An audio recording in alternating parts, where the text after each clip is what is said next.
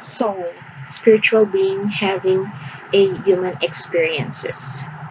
Our soul, that part of us that observe quietly behind what we do, think, believe, and feel, existed before this human life and will continue to exist after our present physical life transition.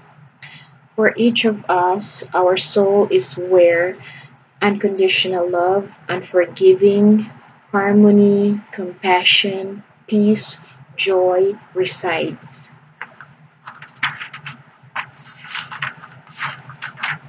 Our soul is a little bit piece of the divine, here to experience this life and its lesson.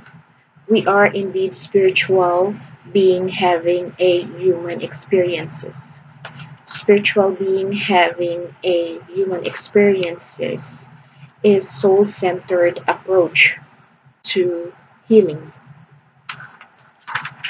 In this approach, our daily issues and problems have enormous value for our soul.